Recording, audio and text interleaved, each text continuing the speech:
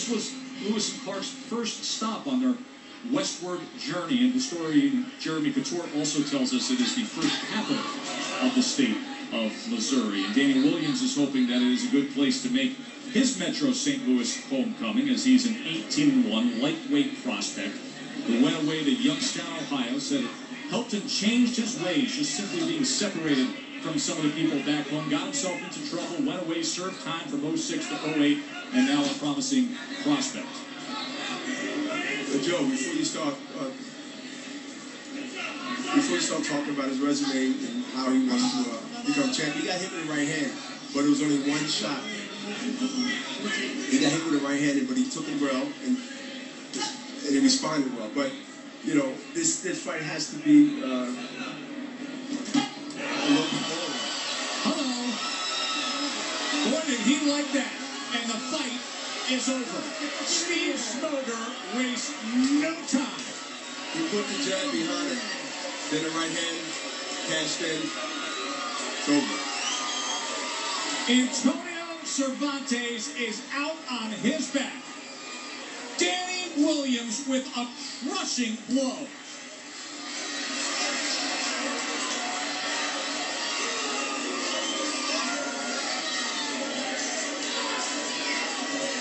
Dr. Reno Caldwell and Matthew Hart in the ring attending to Antonio Cervantes. And you can see that he is responding.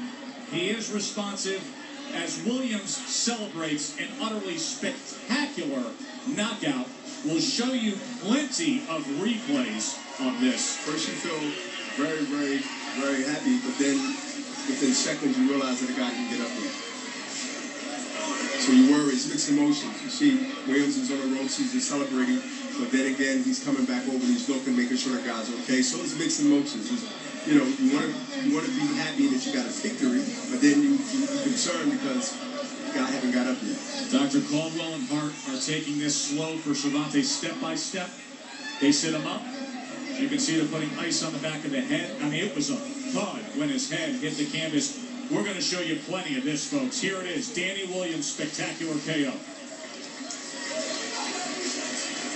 Bernard, how did he make it happen? He see a faking jab?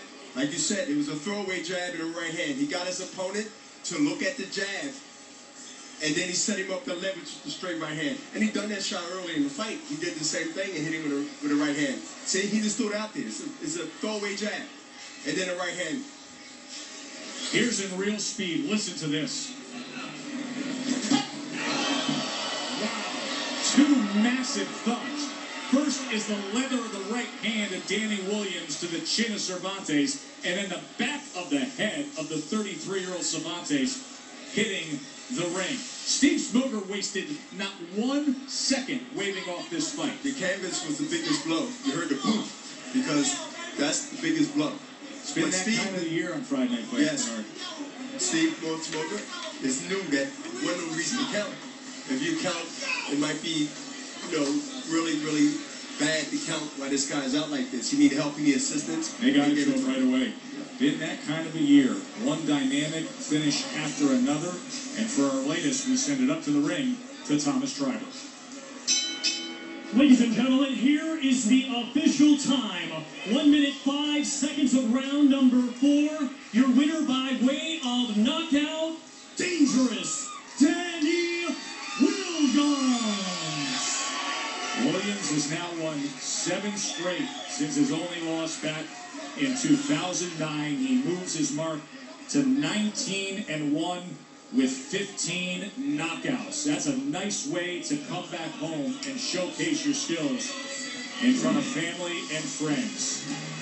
Big right hand ends the night of Antonio Cervantes. We've got a good main event coming your way with Kermit Cintron. For now, we send it back to the studio and Brian Kenny. Del, thank you so much.